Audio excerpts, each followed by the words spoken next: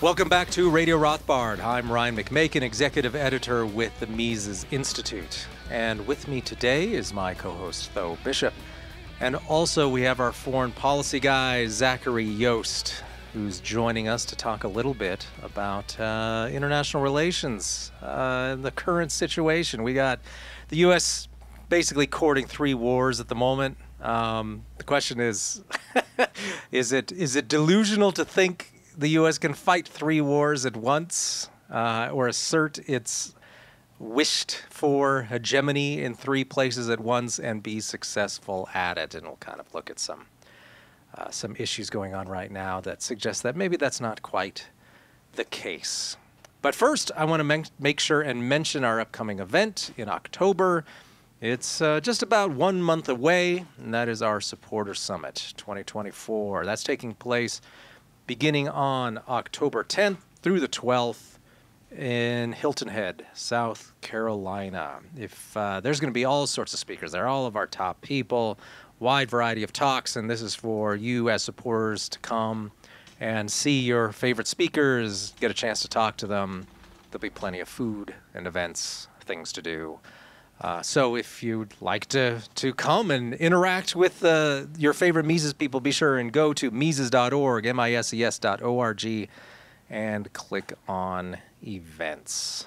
And of course, we'll be debuting our new documentary on the Fed, our world premiere. That's going to be very exciting. And also, one of our keynote speakers, Tom Luongo, who always has very interesting thoughts about the economy and foreign policy. He's going to be there, very excited for that. But also for Radio Rothbard listeners, remember you can get a free book, How to Think About the Economy by Per Bylund.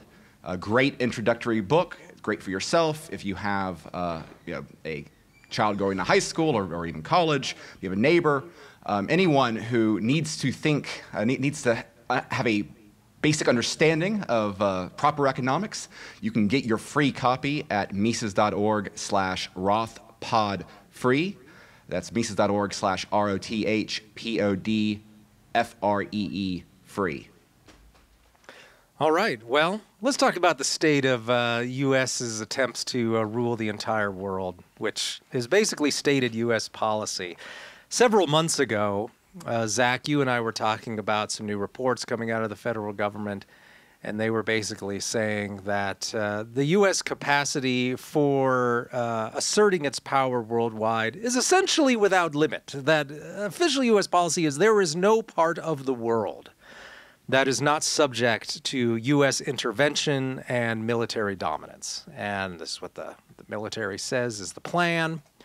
And the question is okay, well, how realistic is that, especially given political constraints? And that's what we're going to see as a big recurring theme here is a lot of people misunderstand how military power works. They think it has no connection to politics, that it's purely tactical, and it's just a matter of creating enough ammo, building enough ships so that you can destroy the other guy's military, or I guess the whatever non-state militant groups you're dealing with. But of course, that's never been the reality. I mean, you can see how this is misunderstood by people you still encounter people who think that the Vietnam War was a good example. And what they'll talk about is how the reason the United States didn't win the Vietnam War is the U.S. just didn't do it right. And the U.S. just didn't try hard enough. And they chickened out. Well, the reality, of course, is that the U.S. regime lost political support for that war. And this is what often happens. This is usually why regimes lose wars, is they lose political support for a variety of reasons.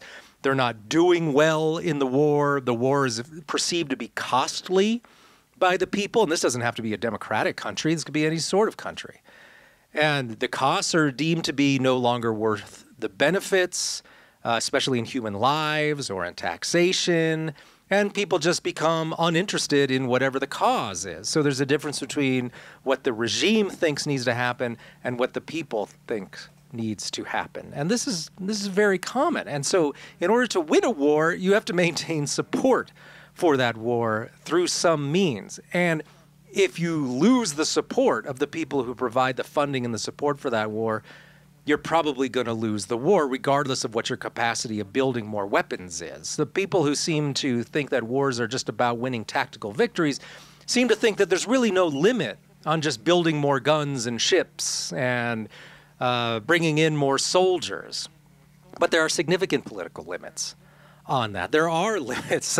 Regimes are constrained by the realities of the world and political realities. If those realities did not exist, certainly the United States has the means, enough trillions of dollars that it could squeeze out of its voters to just build the world's most humongous military that could rule the entire world with an iron fist, at least in the short run, until enough guerrilla troops organize themselves to finally start fracturing the world into different groups again. But that's not how the world works. It's not a matter of just creating more guns and ships. So we're going to talk a little bit about that and how the U.S. has a long way to go if its plan is just to create a lot more munitions and hope that everything goes well, and that somehow the public and the voters are going to go along with the whole thing. But I think we're going to anchor this whole thing on three specific areas, and I'm just going to hand it over to you, Zach, and just kind of to introduce those, and then we can kind of pick them apart a little bit and go from there. So if I'm the United States and I'm looking out at the world, I mean, obviously I think the whole world is subject to me, all right? I'm at the Pentagon. Hey, look, here's a big map of the world. Everything is my domain. But there's certain parts of the world that seem to be particularly problematic right now and are eating up a lot of the U.S.'s resources. So what's going on there? Right, yeah. So the three main areas in the news are obviously the war in Ukraine, although that's been less in the news since it's going worse and worse for the Ukrainians. The Middle East as a whole, which has sort of more three specific places: Israel and Gaza, the Houthis in Yemen, and then Iran, and then East Asia, which is mostly concerned about China and Taiwan. And we're not, trade-offs exist, and we see that in reality, even though official policy is trade-offs don't exist. So that affects how we're doing things. Well, when what makes me think of this most was in recent days, and I think we both saw the same thing and came to a similar conclusion, was we were looking at the situation in the Red Sea.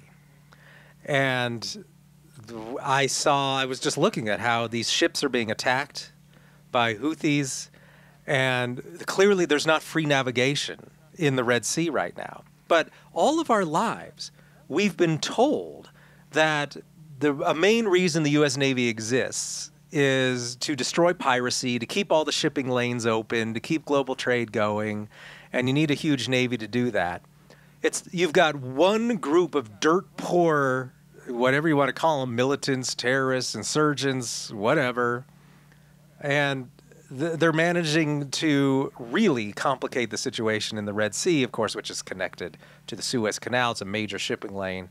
So what did all these trillions of dollars to the Navy over the decades go for if they can't even keep the shipping lanes open in the Red Sea for a bunch of tiny little poorly funded terrorist groups? That it seems like maybe their priorities are wrong. They're too busy fighting the Russians, which has no bearing whatsoever on on American life. And while true, most U.S. trade does not go through the Suez Canal, you could see Americans would actually benefit from free global trade. But it seems the American Navy can't even handle that. So, gee, what's the deal there? How come this is all going so poorly? Right. So a big part of it is that as technology has changed, so has the way of fighting. And the U.S., I mean, really everyone is sort of figuring it out as we go. And Iran is basically just providing weapons to the Houthis.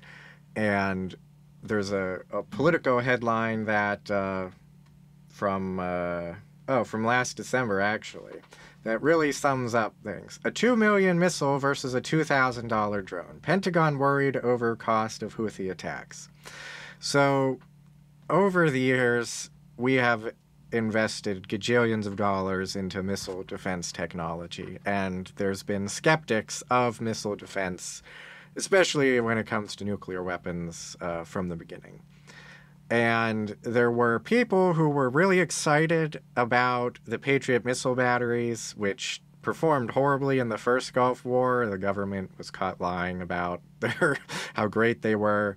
And they supposedly did so great when we invaded Iraq in 2003, but the government still won't release the data on how well they actually did. And then people were believing the Ukrainians when they're like, oh my goodness, we're shooting down, 105% of Russian missiles. And the new head of the Ukrainian military just said in an interview, oh yeah, we're shooting about half of them down, which I would probably say is a generous estimate at that. But anyway, these missile defense missiles cost tons of money. And thanks to drones and sort of innovations in technology like that, you can now, attack something with a device that costs, $2,000 on the small end to like the Shaheeds that are really big in Ukraine are estimated to cost about $20,000 a pop. Well, you can't afford to shoot lots of multi-million-dollar missile defense missiles at these comparatively, pennies offensive missiles. And it's very easy to just overwhelm missile defense systems where they fire all their missiles at these cheap drones and then, oh, look, here comes a hypersonic missile that nothing, there's nothing left to try and shoot at it. So obviously that was a big problem in the Red Sea, because Iran is the one who's developed lots of this technology, I suspect, because they knew they couldn't go toe-to-toe with the U.S. if that war were to happen, so they've spent decades developing it. And they've been importing it into Russia, shipping it over to the Houthis. And we had an aircraft carrier in the Red Sea that's left because it was on duty for so long, but also it wasn't being very effective. We spent several $billions, I believe, bombing Yemen, which has already been bombed for like a decade by Saudi Arabia with our help.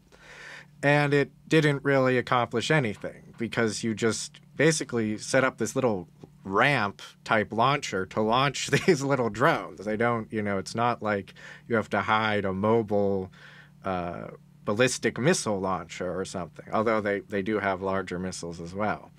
So all of our bombing has accomplished nothing. They keep blowing up ships, and we keep reallocating resources to the Middle East as a whole. But the Red Sea is still basically, it's not closed. There's still shipping, but it's greatly reduced. And to your point about, the U.S. being not lots of our trade going through there, it really is an absurd case of free riding. The group the state that probably has the most at stake is Egypt. I forget how much of their state budget comes from the Suez Canal, but it's a lot. They obviously are losing tons of money, yet they're not doing anything about it. And why would they? The U.S. is there. We give them several $1 billion a year to do nothing, really, even though, as we talked about in a previous episode, at one point they were trying to sell 40,000 missiles to Russia. It's just absurd how we're being taken advantage of. We should also note, of course, that the Egyptian regime is heavily funded historically by the U.S. regime. And the U.S., I think, for many years it's been Egypt and the State of Israel that have vied for the top recipient of U.S. military aid, and that basically it's a military dictatorship in Egypt, and that their economy is like a socialist economy where it's done through the military. So huge numbers of Egyptians work directly for the military or rely on military spending in some way for their livelihoods, and a ton of that money comes from the U.S. regime. So not only is their military largely funded by the U.S. in many cases, but they're not using any of that in their own territorial waters, and they're not doing anything to keep the Suez Canal open, which of course is a huge source of prestige and revenue for them. So, again, the U.S., which already supposedly has these partner states in the region, those partner states aren't doing anything. And the U.S. has to head on over with its own ships and do the whole thing, which it's not terribly effective at doing. Maybe the Navy actually isn't there for keeping pirates and such under control and keeping shipping lanes open. Maybe we were lied to about why the Navy exists. I don't know. Anything's possible. Yes, and the a topic in the news in relation to the Navy in the Middle East is we have a lot of naval assets in the Eastern Mediterranean, the part of the Red Sea, not very close to Yemen now, though, and in the Persian Gulf. And this is, of course, all because of Israel and Hamas and Iran. And we actually have amphibious assault ships in the region, which, if those were used, oh boy, that'd mean we're in a big mess. But why this is important is it shows what a lie it is that nothing is beyond our capacity. Because as a result of moving all these aircraft carriers to the region, there is actually no aircraft carriers in East Asia right now, which I'm fine with personally, because I don't think we need to defend Taiwan. I think they are capable of defending themselves, as we've talked about. Actually, that's my first time on Radio Rothbard. Several years ago. Well, the last time I checked, Japan is not a poor country, so could field its own navy as well if necessary. Yes, and Taiwan's not poor either. But all of the talk, I mean, going back to Obama, was, this pivot to Asia, where we're going to, China's our focus, and this is why we got out of Afghanistan in such a messy way. We need to focus on China. Well, they're not doing what they suppose. This is supposedly such a big goal. The rise of China, containing China, so important, such a danger. But actually, in practice, we're back in the Middle East, because of our less than good partners there who are just sort of trying to drag us in to fight their own wars and back up their own sort of pretty disastrous foreign policy. And as a recent headline just shows how delusional, really, the military planners and all the bloviating politicians are. This is in U.S. Naval Institute news. Navy could sideline 17 support ships due to manpower issues. For over a decade now, there's been a huge push to increase the number of ships in the Navy, and there's been reports from various parts of the federal government and from various think tanks saying the U.S. Navy is way undermanned by something like 13 or 14%. Officers are never getting enough sleep. People are overworked. That's why we have these disasters like, multi-billion-dollar ships burning, in the harbor. Why we have, our naval ships crashing into enormous ocean cargo liners. And, now we're at the point where we literally have to mothball ships because we don't have enough sailors to man them. So it's just sort of like this. It almost seems like the people running the show are manic or something in terms of just being so detached from reality, but sort of caught up in a frenzy of action. And, of course, the real danger is that this could result in some sort of catastrophic disaster that, on the worst end could lead to, like, a shooting war with a nuclear power, or, on the lower end, just accidents that lead to people dying and bajillions of dollars of equipment, burning up in an accident. So it's really insane, and it's not sustainable. It's sort of there's going to be a big problem at some point, and it doesn't seem anyone's too concerned about it, which is nuts. Yeah, this seems to be a recent phenomenon where they just, no matter how much they talk about pivoting away from Asia, I mean, recent as in the last 10 years, right? No matter how much they keep talking about it, so long as the state of Israel is located in the Middle East, I don't think the U.S. can be pivoting away from the Middle East. It just, given the structure of U.S. interest groups and who runs Congress, I just don't see, oh, yep, you're on your own now, State of Israel. I mean, every time there's some even minor conflagration there, they start sending carriers to the Eastern Mediterranean, at least, and maybe also to the Persian Gulf, so that you can start throwing your weight around next to Iran, that sort of thing. And it just keeps going. And yeah, so they've recalled, because they've been on, I think I saw here that a lot of these carriers in the Pacific have been in the ocean for 11 months and are coming up on a year, right? These are just, they're out of resources in terms of manpower, and they're badly in need of maintenance. They're just sitting in the harbor in San Diego and other such places. And so what do you do that? I guess you could just build more carriers, right? That's what they're going to go and say they need. The Navy's always complaining that it needs more resources, which arguably it does if you're intent on maintaining the same amount or more of U.S. meddling worldwide. If you're going to ask the Navy to rule over all the nations of all the oceans of the earth, sure, you need a bigger Navy. And they've been saying for years, right, the U.S. Navy is an 11-carrier Navy in a 15-carrier world. Well, I'm sure they'd love to have more than 15.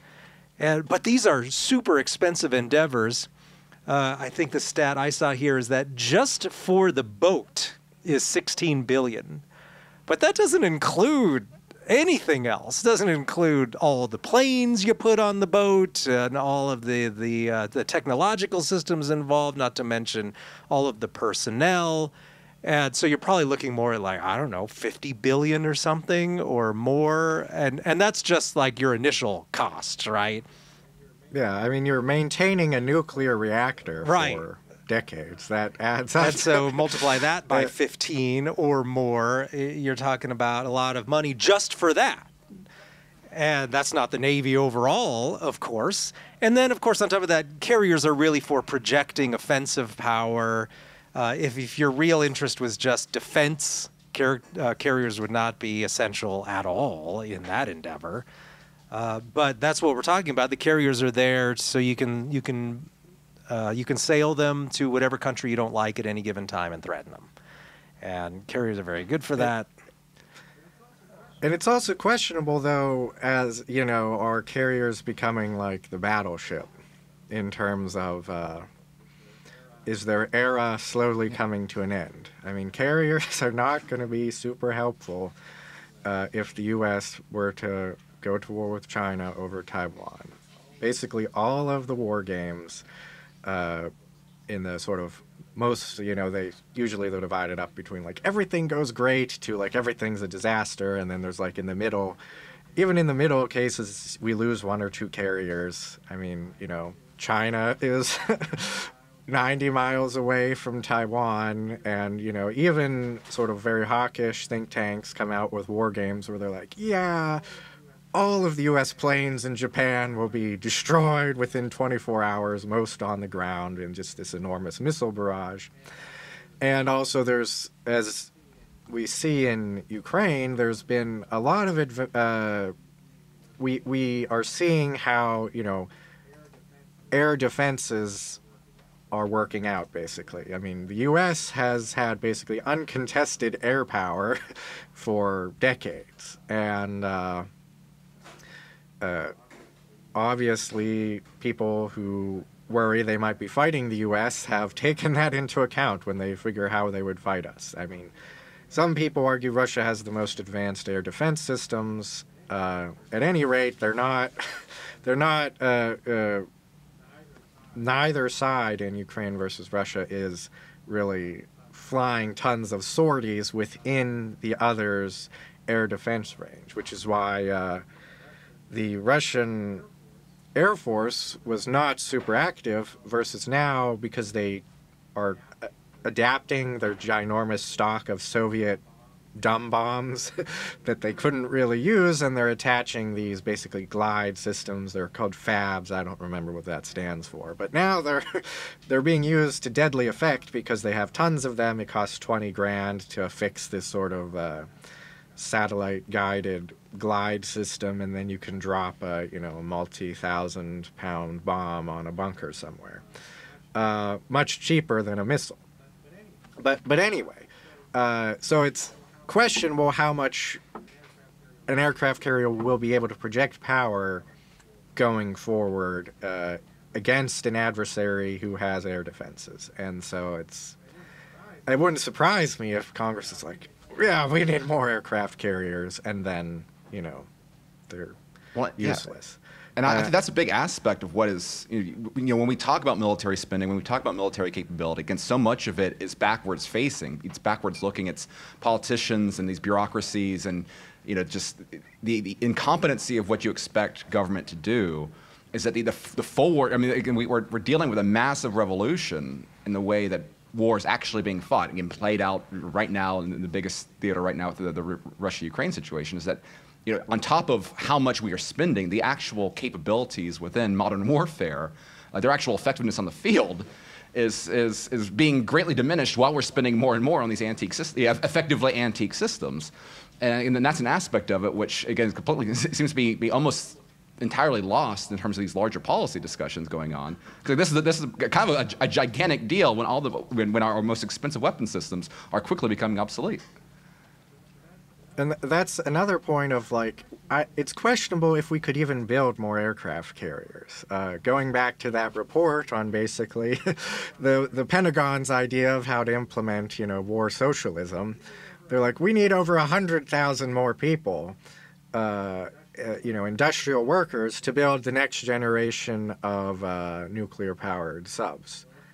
Well, that's already in the docket to be built. How many more would we need to, start building a brand new tranche of aircraft carriers? So it's just another example of no, trade-offs exist and everything is not within our capacity. Oh, and also just like it would be no big deal to get the skilled labor necessary to produce that sort of manufactured item. It's not like, we need 100,000 workers, no problem. How do you get those 100,000 workers? Well, you have to pay them more than the going market rate. You have to entice people. And that's traditionally how the government gets skilled people, is the private sector produces a lot of skilled people and then the government poaches them with higher wages. And we can see that all the time and how the government pays, how federally paid workers are paid more than private sector workers. This is just standard, and the feds like to entice people away with more pay. And so it's not like, hey, there's no limits. We'll just spend more money. Oh, never mind the fact that the U.S. is now running $2 trillion deficits every single year, and that monetary policy is essentially in a sort of panic mode, trying to figure out how can we push interest rates on this huge debt back down slightly without triggering large amounts of new price inflation. Everything now is becoming problematic in terms of debt service, in terms of dealing with the annual deficits, which are huge. But you've still got people living in fantasy land acting like, well, we'll just spend another $500 billion on producing these new weapons, as if that's not a major problem far beyond just simply raising enough money to build a few more boats. These people are acting like fiscal policy is just no big deal. They're living in the year 71, basically, acting like it's just, we'll just print more money. We'll just build some more stuff. And that's just not the reality of the world. I guess that's part of the problem you get where people who work in geopolitics don't really have the slightest clue how fiscal policy works or how money works, how interest rates work, that sort of thing. It's just a matter of sending your lobbyists to Congress and arguing for more money. And I think that worked 20 years ago, 25 years ago, but those days are over, especially when you're going to have to raise that money by cutting more money out of things like Social Security and Medicare and that sort of stuff. It's rapidly getting to the point where you're going to have to make a choice between more military spending and more social services. And which ones are the voters going to care the most about? It's pretty clear that they're going to care more about getting their free stuff from the government. I mean, people still mostly believe that myth that they, quote unquote, paid into Social Security, and that's somehow their money. It's not just money stolen from a current worker and handed over to a retiree. But that guides their ideology. So what are you going to... I'm sure these retirees would be fine with sending more young American men to get blown up in the service of the state of Israel or something like that. But they would definitely have a problem with taking their money and handing it over to the creation of more munitions to fight one of these wars if it meant a single dime going down in their Social Security checks. So there are real political problems here that there is no solution being offered except print more money and acting like, oh, we'll deal with the problem with that at some point in the future. But these are real problems that we discussed on other podcasts, other episodes of this podcast, just about the realities of having to pay, and we're facing it right now. You're just looking at $1 trillion or more per year now is going to paying interest on the debt. And that's about equal to what the defense budget is now. So what happens when it's 1.5 trillion or maybe 2 trillion? Where are you going to get that money? If you just print more money, that just increases the interest you have to pay on the debt. Also raises price inflation, which that's the reason you can't buy a house, kids, is all that money printing. And it's the reason your groceries cost insane amounts. It's all that money printing. So just acting like there's no cost to that. Just build another 10 carriers. Just pay another 100,000 workers to build this stuff. Just raise the wages of the soldiers we're trying to recruit. That's why, of course, as we talked about earlier, they end up talking about a draft because that's cheap.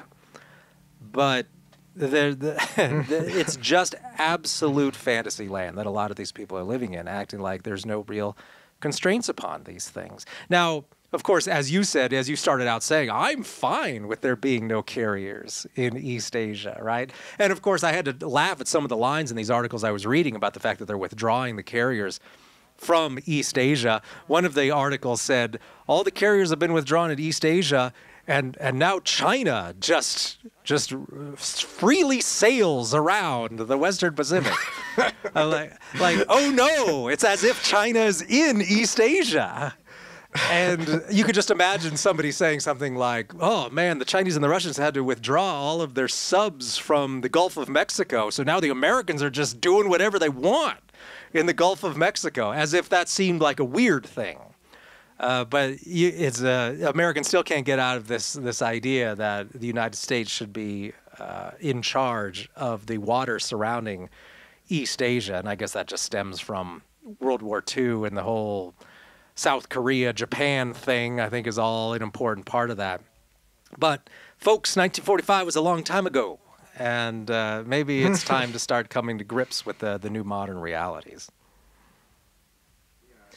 Yeah, to the point on the draft, I would just, I think I might have said this last time, but just, if you're worried about being drafted, go get a welding certificate.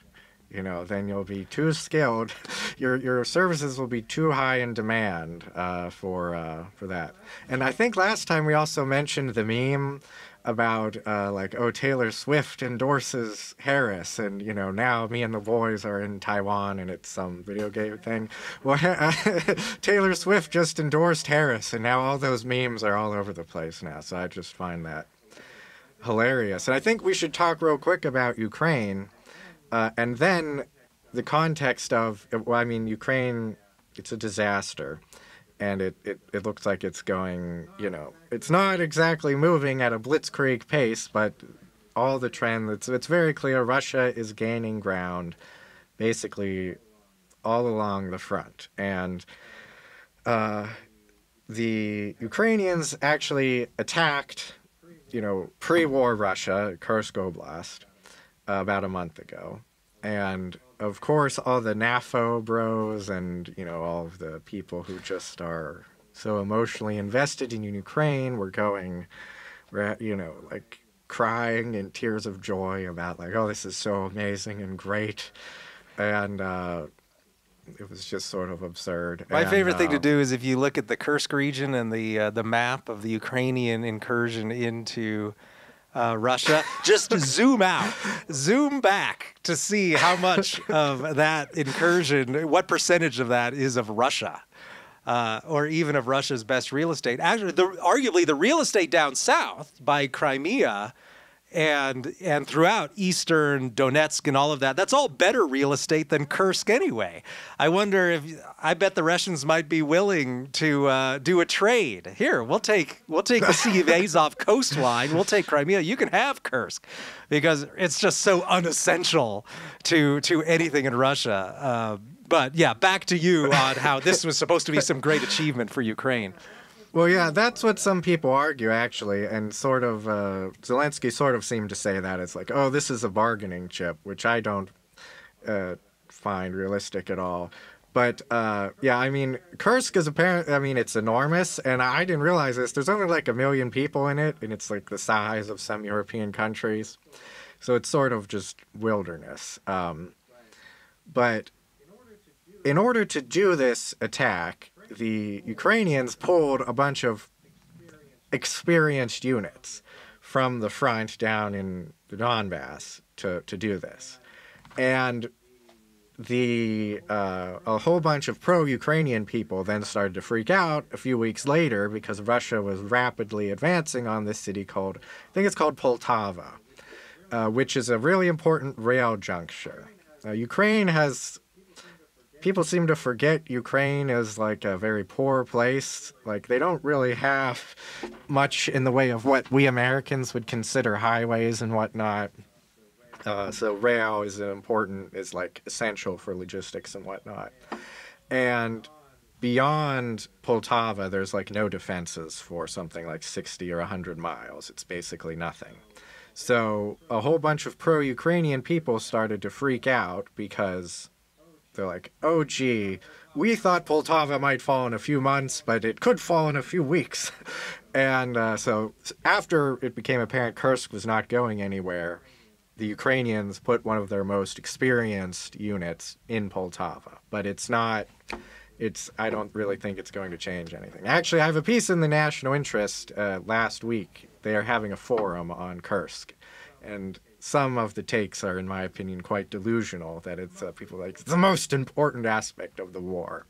Whereas my stance was, this is not going well, and it's not a sign of Ukrainian strength, it's a sign of Ukrainian desperation. Because it doesn't matter if they had kept all those experienced units around Poltava and on the line, because it would just delay the Russian advance. So it's either, well, we can gamble and maybe try and, maybe we could seize a nuclear power plant in Kursk or something, or do something. And if it doesn't work, well, we'll lose a little sooner rather than we're just going to lose for sure if we wait around. So I view it as a sign of weakness. And, I mean, Zelensky now is like, oh, we need to have peace negotiations and Russia has to come to them. You might recall they had this absurd peace summit that Russia wasn't invited to. It was just ridiculous. But obviously now they're coming to accept that the plan of we're demanding all the pre-war borders and Crimea back is not going to go anywhere. So anyway, the whole point is this has been a complete fiasco. We've spent over $100 billion and depleted tons of our stockpiles and, had to reroute things from other theaters, and it's going to be a disaster. And we can look at the Red Sea. We spent a few billion there, dropped all these bombs. Disaster. The Suez Canal is effectively half closed. And it's like, has anyone been punished professionally for all of these failures? And I mean, no. But that's not surprising, because no one was punished for Afghanistan, and no one was punished for Iraq. So what, it's sort of, if there's no cost to failure, or if anything, you just fail upward. No one was punished for 9/11. I mean, it's the same thing over and over. Yes. And it's just sort of like going back to my earlier point that we just seem to be headed for disaster because no one is held accountable for things going wrong, and things are going to are being set up to go really, really, really wrong as we just continue to sort of manically, schizophrenically dash from East Asia to Ukraine to Yemen, not with enough resources, just sort of, it's really crazy, and it's depressing, and hopefully there'll be a change, but U.S. foreign policy changes slowly, if at all, so it's... All right, well, that's going to be it for this episode of Radio Rothbard. Thank you, Zachary Yost. Thank you, Tho Bishop, for joining me today. We'll be back next week with more, so we'll see you then.